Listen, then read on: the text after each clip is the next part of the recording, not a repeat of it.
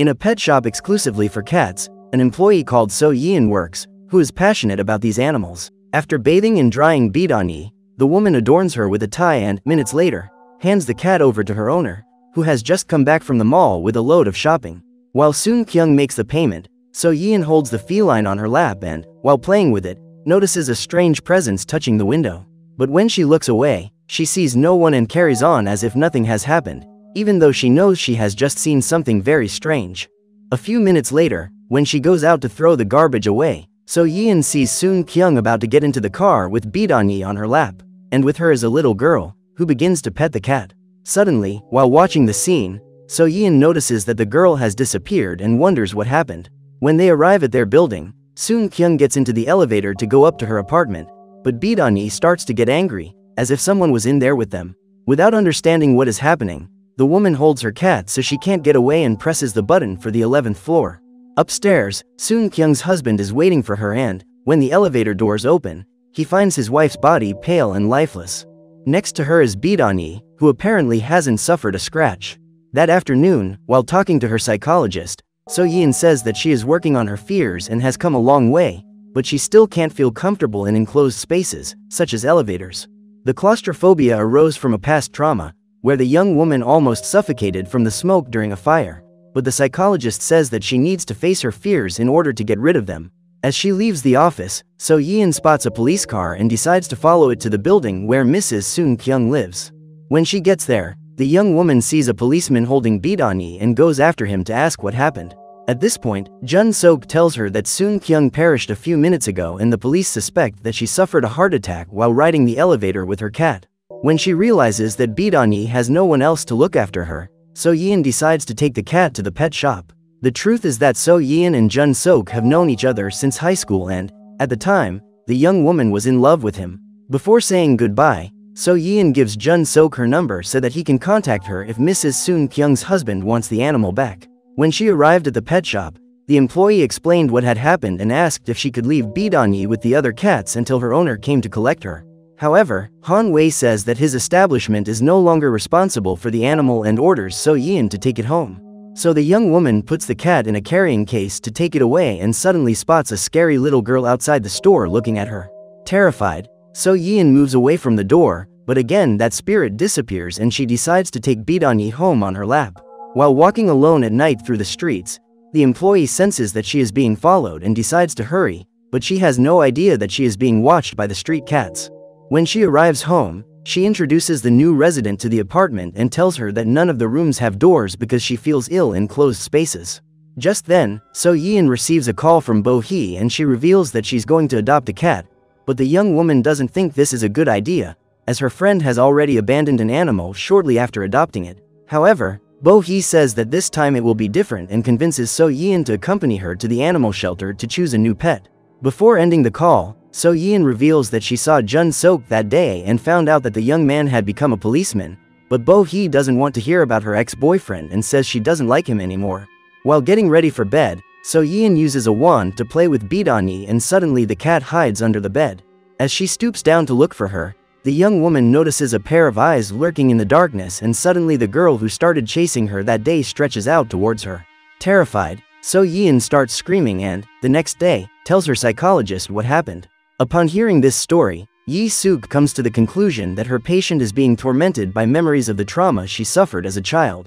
However, she claims that this is part of the healing process and says that So Yeon will get better soon. Later, on the way to the shelter, the young woman discovers that Bo Hee wants to adopt a cat just to attract the attention of men, as she believes it will help her get a new boyfriend. When she finds out the truth, So Yeon feels disappointed in her friend, but Bo Hee promises to take good care of the feline. After passing a wall full of posters with photos of missing animals, the girls enter the shelter and Lee guides them to the room where the cats for adoption are kept. Seeing all those unhappy animals trapped in cages, So Yeon is heartbroken, especially when she comes across a feline who is apparently ill. While Bo Hee chooses one of the cats, Lee walks to the cremation room and puts the bodies of some eliminated animals into the furnace. When he returns to the living room, the young woman says that she has already chosen the cat she will adopt and So Yeon informs him that one of the cats in the cage has perished. While she looks sadly at the animal's body, Bo Hee and Lee go to formalize the adoption documents and, just then, the door to the room closes. When she tries to open it, So Yeon realizes that she's locked in and becomes desperate. Her screams startle the cats and they try to escape from their cages. While trying to calm down, the young woman kneels down and starts vomiting hairballs. Luckily, Bo-hee appears soon after and helps her friend up. After investigating the elevator's security camera footage, the police see Mrs. Soon Kyung being attacked by an invisible creature that apparently only she could see. While trying to understand the images, the police begin to suspect that the woman has suffered a seizure or panic attack, but Jun Sok is not convinced by this justification. That evening, at the end of her working day, So Yeon is cleaning the shelves in the pet shop when she notices that the animals have started to get restless and once again feels a macabre presence approaching. This time, she looks back and finds no one, but hears a strange noise coming from the other side of the door and decides to open it to investigate. As she does so, the young woman comes across the bodies of countless cats and, out of the middle of them, comes a hand holding her ankle. Immediately, So Yeon starts screaming and runs out of the store. As she gathers her courage to return to the store, Jun Sok appears and accompanies her to the pantry, but finds nothing strange inside. He then accompanies the young woman to her building to make sure she gets home safely and reveals that Mrs. Soon Kyung's husband isn't ready to take Bidani back yet. So Yeon says she doesn't mind continuing to look after the cat. When the young man leaves, the young woman goes home, but at night she can't sleep because she is tormented by countless nightmares. In the middle of the night, So Yeon hears some noises coming from the kitchen and gets up to see if the cat is all right, but what she finds is her father having soup, the main ingredient of which is bidani. At that moment, the young woman wakes up startled and is relieved to realize that the feline is beside her on the bed. However, when she pulls back the blanket, So Yeon is confronted with the ghost of the cat-eyed girl and rushes to the kitchen to take her medication, as she believes she is hallucinating. In the morning, she goes to the hospital to pay for the medical expenses of her father who is in a psychiatric hospital, but tells the attendant that she doesn't want to visit him. Then So Yeon goes to visit her friend and realizes that Dimwit doesn't like living with Bo-hee very much, as the young woman won't leave him alone at any time. Then, when she enters the closet to look for the feline, the lights start flashing and the door closes. Suddenly, the girl's ghost emerges from among the coats and Bo-hee gets scared. Hearing her friend scream, So Yeon goes into the closet to find out what happened and realizes that the light bulb is burned out. While searching behind the hangers, the young woman also comes across the entity and, when the girl disappears, she finds Bo-hee's body. Immediately, So Yeon calls an ambulance to take her friend to hospital and the doctors try to revive her, but Bo-hee doesn't wake up. So the nurses decide to transport her to the morgue, which is on the top floor of the building, and So Yeon is forced to get into the elevator to accompany her friend's body. While concentrating to keep calm, she notices 2 bloodstains forming and removes the sheet to check if her friend is alive. Just then, Bo-hee opens her eyes and grabs her arm, causing So Yeon to cry out in despair. Immediately, the nurses help the young woman to calm down and she realizes that it was all just another hallucination. When she gets home, So Yeon has to prepare dinner and ends up hurting herself while cutting up the chicken. At this point, she takes a piece of paper to stop the bleeding and sits down on the sofa next to Bidani. When she sees the cat licking the drops of blood that have fallen on the sofa, the young woman finds it very strange and decides to take it back to its real owner. So she walked to the building where Mrs. Soon Kyung lived and climbed the stairs to reach the 11th floor. On the way, the young woman hears someone's footsteps coming up behind her, so she runs to Mr. Sung Min's apartment and starts ringing the doorbell. Just as the girl's ghost was about to reach her, the man opened the door and asked So Yeon to come in. Seeing Bidani in front of him, Sung Min offers her a large sum of money to take the cat back, as he doesn't want to see her again. The man says he doesn't care what So Yeon does with the animal, he just doesn't want to have it around because he feels his family has been cursed since Bidani arrived. According to him, his wife kept saying that there was the ghost of a little girl in the house and, upon hearing this, So Yeon realizes that she is being followed by the entity because of that cat. Afraid of suffering the same fate as her friend and Mrs. Soon Kyung, the young woman decides to abandon Bidani in a park and opens the door of the transport box so that the animal can leave. However, on her way home, the young woman comes across an elderly woman walking aimlessly in the park and accompanies her to the police station so that the officers can take her back home. When they got there, one of the officers praised So Yeon for her kindness, as most people would just ignore her. When the young woman gets up to go home, Jun Sok offers to accompany her to make sure she arrives safely. During the journey, So Yeon says that she left Bidani near a park because there was something strange about her. At this point, the young woman reveals her suspicions that the cats caused the elimination of their guardians, because Bo-hee and Mrs. Soon Kyung perished after adopting a cat. After hearing this, Jun Sok decides to start an investigation and calls the shelter where Dimwit was taken after Bo Hee's elimination.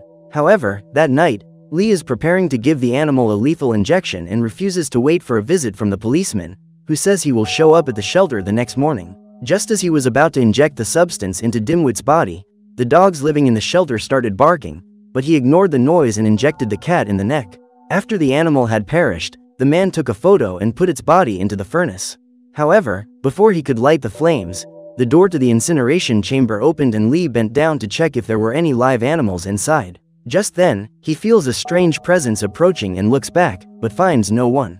Suddenly, a pair of arms emerges from inside the furnace and grabs his neck, dragging him inside.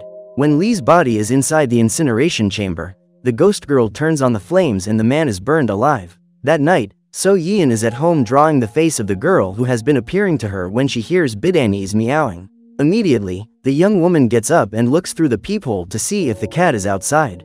As she does so, she comes across the ghost girl, who approaches the door with her cat-like eyes.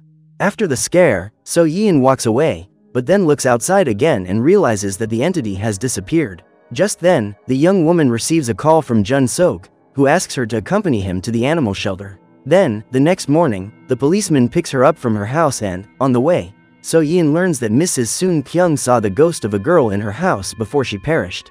The curious thing is that, ever since she met Bidani, she has seen the same ghost. Minutes later, when they arrive at the shelter, the couple start looking for Lee and find hundreds of photos of eliminated animals stuck to a wall. Among them is Dimwit's photo. Suddenly, the pair hear a noise coming from inside the chamber, and when they open it, they find the remains of Lee, whose body has been completely incinerated. They immediately inform the other shelter worker about what happened and discover that Dimwit was rescued from Sangsu Park, exactly where Mrs. Soon Kyung found Bidani a year ago. She reveals that although the cats in Sangsu Park are healthy and well-fed, some local residents have complained. As a result, 8 of those animals were sent to the shelter last month. While trying to find something in common between the people who perished, So Yeon realizes that they were all eliminated indoors, and this further reinforces her claustrophobia. In an attempt to find out who made those complaints, the young woman goes to the municipal shelter and discovers that the complaint came from the Dongha condominium, located next to Sangsu Park. According to Min Jae, the owners complained that the cats were causing the value of their property to decrease, so they trapped all the felines inside a room, and the rescue team only managed to find them 2 weeks later. Out of dozens of animals, only a few survived and managed to escape when the doors were opened. When she gets home, the young woman receives a call from her boss, who orders her to go to the pet shop immediately. At the end of the call, Han Wei spots Bidani outside, and as soon as he opens the door, the cat enters the establishment. Furious, Han Wi catches the animal and locks it inside a transportation box. He then puts the box into storage and decides to kick it when the feline starts meowing. Even so, Bidani continues to meow, so the man uses a piece of metal to hit her while the cat is still trapped inside the cage. While the evil man is attacking the animal for no reason, the door to the storeroom closes and the ghost of the girl appears to settle accounts with him. Suddenly, Han Wei hears someone's voice whispering in his ear and looks back, but the entity has disappeared. When he gets up, the girl jumps on his back and uses her cat nails to scratch him while Han Wei tries to open the door to escape. Minutes later, So Yeon arrives at the pet shop and starts looking for her boss. At that moment, she spots a pool of blood dripping under the door, and, when she opens it, she comes across Han Wei's corpse. She quickly leaves the store to await Jun Sok's arrival and discovers that Bidani was inside during the attack. When he finds So Yeon paralyzed with fear, the policeman decides to enter the establishment to check what has happened, and, in the meantime, the cat walks towards the young woman. After finding Han Wei's body, Jun Sok goes to meet his friend, and, just then, Bidani leaves. The young woman is convinced that she will be the ghost girl's next victim, so she decides to confess her feelings for Jun Sok before she perishes. That night, So Yeon pays a visit to the building where the cats were found eliminated and is surprised by the sudden arrival of the same lady she found wandering the streets a few days ago. The old woman then asks if the young woman has seen Hee Jin, her granddaughter, walking down the street, and she soon realizes that the lady suffers from Alzheimer's. Concerned for the elderly woman's safety, So Yeon tries to find out where she lives. When the lady enters the condominium, the young woman chases after her and accompanies her to her apartment. At this point, the elderly woman asks the visitor to go to her room to call her granddaughter, and when she opens the door, So Yeon sees photos of the girl who has been stalking her for the last few days. Terrified, she asks what happened to Hee Jin, but instead of answering her question, the lady wraps a scarf around her neck. Soon after, Hee-jin's father appears and So-yeon asks where the girl is, but the man kicks her out of the house and then attacks his own mother. While being attacked, the old woman begs him to leave Hee-jin alone, so the man decides to lock her in her room. When he realizes that So-yeon has witnessed the scene of violence, the attacker opens the door and the young woman runs away frightened. Suddenly, he hears some meowing and is attacked by countless cats, who unite to carry out their revenge. While walking down the stairs of the building, So-yeon meets Bidani and decides to follow her until she reaches the room where the cats were found perished. With the help of the flashlight on her cell phone, the young woman begins to search the place, but she becomes desperate when she hears the door of the room slam shut. Immediately, So-yeon rushes to open it, but is surrounded by countless angry cats who gather to attack her. Seeing the person who took her in danger, Bidani decides to help her escape and the young woman climbs into a boiler, but ends up falling while trying to dodge an attack. Startled, So-yeon turns on the flashlight on her cell phone and comes across more bodies of animals that were eliminated during the massacre. Next to her, she finds a children's lunchbox and hears the whispers of Hee-jin, who appears crawling right in front of her. However, just as she was about to attack her, the girl recognized the scarf her grandmother had knitted and began to cry. When she was still alive, the girl loved to play with the kittens that lived in her neighborhood, including Bidani. When she found all those animals living hidden in that room, one of the building's residents ordered the landlord to get rid of them. What the woman didn't realize was that Hee-jin was hiding and listening to the whole conversation. So, in an attempt to save some of those cats, the girl hid inside the boiler with a group of kittens and ended up getting trapped in there with them when her neighbors blocked all the doors to the room. While climbing the stairs to call for help, Hee-jin fell and hit her head, so she couldn't get up and perished a few hours later. When she learns the truth about the little girl's tragic past, So-yeon can feel her pain and tries to comfort her by putting her grandmother's scarf around her neck. She then hugs Hee-jin and promises that she will get her out of there. Minutes later, Jun-sok shows up and finds So-yeon crying, hugging the girl's corpse. A few weeks after the incident, the young woman returns to the psychiatric hospital where her father is being held to make the payment and, this time, decides to visit him. For the first time in years, she decides to face her fear of elevators and walks down the corridor to the drawing room. After talking to her father for a few minutes, So-yeon returns to the car and proudly tells him that she has managed to ride the elevator. Just as Jun-sok was about to start the car to leave, the young woman heard some meowing. When she looked under the car, she found a cat and decided to adopt it. So what did you think of this movie? Leave it in the comments below. And if you liked the video, like and subscribe for more movie recaps. See you next time.